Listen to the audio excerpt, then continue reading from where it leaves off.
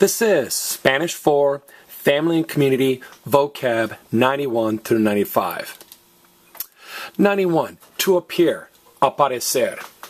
Now notice it has 4 green letters, which means 4 of the letters, A-P-E-R, A-P-E-R, are the same in both languages. They're even in the same order. So that's pretty easy. Aparecer looks like to appear. But be careful. Parecer is different than aparecer. Aparecer with an A means to appear. Parecer means to seem. Okay, like Paris seems like a nice place to visit. Or this pair seems to be ready. Or that the pair seem very happy. So aparecer is to appear with an A, and parecer is to seem. So él parece simpático, he appears nice. We've seen simpático before. Everybody say simpático. Simpático. Here's how I remember it. Hey, do you pat nice dogs on the head? Yes. See, I pat every nice dog that I see on the head. Get it? Do you pat nice dogs on the head? See, yes, I pat. See the word pat?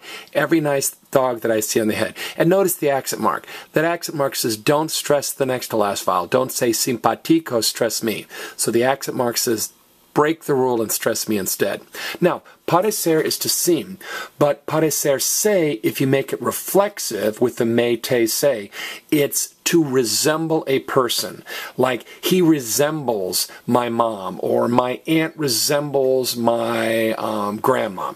So, parecer is to seem, but parecerse is to resemble a person. See this A? That's a personal A. Because if you look like somebody, you need a personal A. Otherwise, they might take it personal A. Now be careful. Aparecer, parecer, and parecerse are all what I call Z-verbs. Everybody say Z-verbs. Z-verbs. We've seen this before. Conocer, to know, the old form is conozco.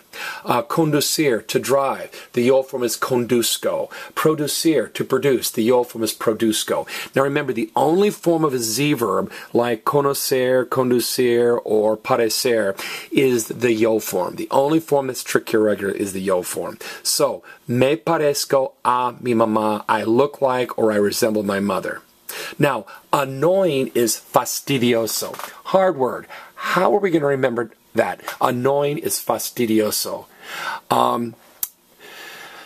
The guy is oh so annoying. The guy over there talks so fast. It is oh so annoying. Get it? The guy over there, see the word D?